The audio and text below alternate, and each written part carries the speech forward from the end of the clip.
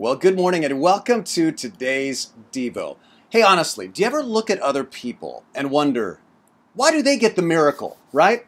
Why do they get good answers to their prayers? Like, why do they get healed? Why is their marriage okay? Why are their kids the honor students? Why do their dreams come true?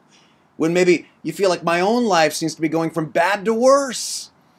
Well, you know what? I bet Paul must have been tempted to feel the exact same way here in Acts chapter 23. I mean, first there's the riot, and then the arrest, and then things really get bad. A band of over 40 assassins, what? Vows not to eat or drink until they have murdered him. Who has this happen to them? A band of 40 assassins takes a vow to kill him. Now think of this. Previously in Acts, God miraculously freed Peter, miraculously freed John and Paul and Silas.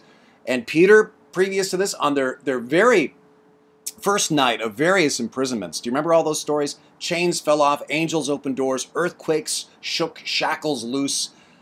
But apparently not this time.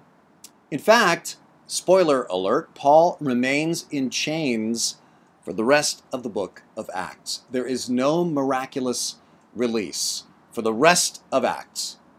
So what do you do when you don't get the miracle?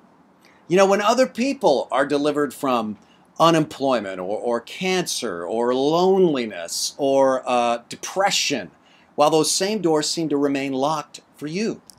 And because those other folks have experienced genuine deliverance, they'll try to encourage you with their stories when really it just kind of hurts to hear them.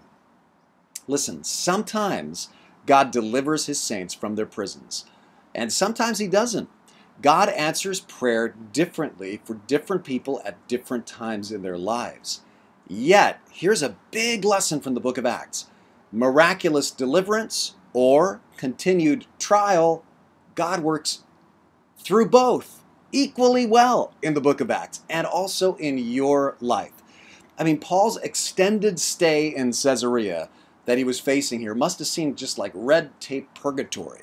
But God eventually uses it in amazing ways. He gets to share his faith before kings. He's brought to Rome, all expenses paid by Caesar himself.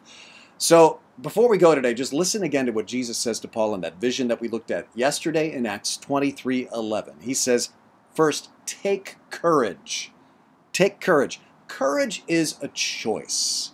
It is possible to take it. Jesus is saying, here, take it.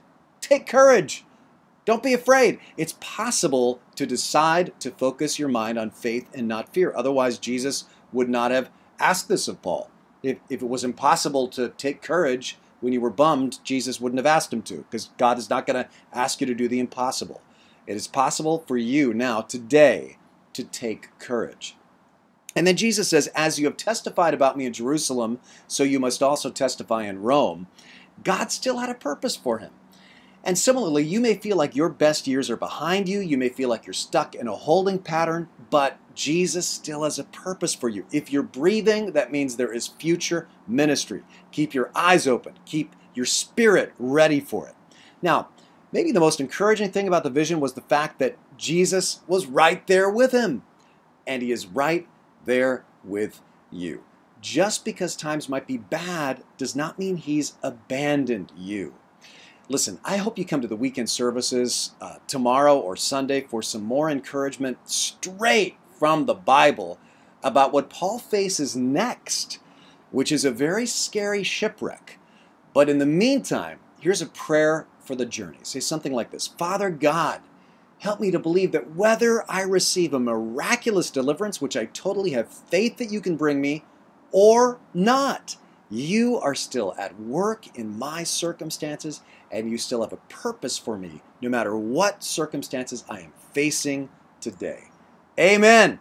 God bless you, and I hope I see you this weekend.